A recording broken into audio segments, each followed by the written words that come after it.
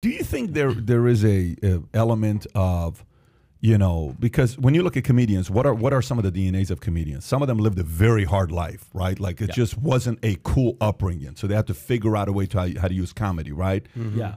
Some of it is maybe you got a person that is such a high expectation person that you want to humor him or perform or something like. What do you notice being the DNA of great comedians? Loners, like a Robin Williams. Would you say that? I don't know. I'm curious to know what you would say. I think they don't have good, you know, family. Like it's not Ozzie and Harriet. You know, I mean, it's not that our family was, you know, terrible. I always have good memories of it. But yeah, there was some struggles. My dad was a big guy. He wasn't real healthy, and there was some sadness there, you know. And so there's always this combination of that going behind the scenes. And so, you know, there was, I don't know of any comedians that had like really perfect, like where your parents were constantly just listening to everything you said. I think part of being in a big family too, you get kind of lost and you want to, like, you know, get more attention, you know.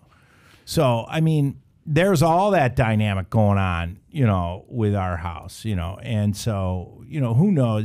It wasn't like really, I can't say it was like really dark, but there was this, it doesn't, I don't think comedians that I know have that kind of upbringing where it's a little difficult.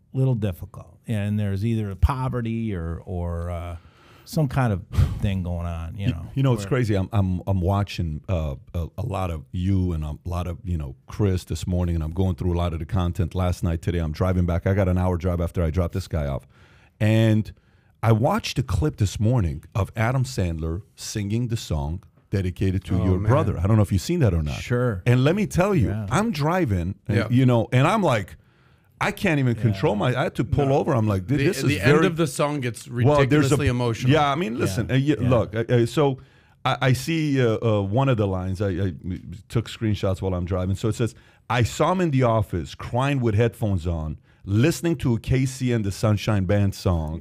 I said, buddy, how the hell is that making you so sad?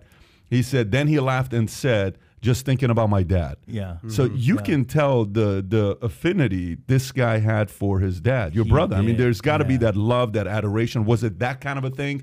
I want to make him proud. I love my dad. My dad was a great man, but he had some troubles, you know, and he was, you know, and so I think Chris always wanted to make him feel better. You know, he wasn't very healthy, you know, and so he always wanted to make him laugh and that kind of thing. When somebody's chronically ill like that, you know, it's tough to have that in your family, you know. So he always wanted to make him feel better because he wasn't feeling good all the time, you know. So, you know, I think that's part of it, you know, and I think Chris had a huge heart, you know. He had a huge heart. He always felt for people. He was very empathetic, you know, and that kind of thing. We used to go visit old people. And he wanted to always go visit old people in old folks' homes, you know. But it was kind of funny too because like he'd stay too long, you know.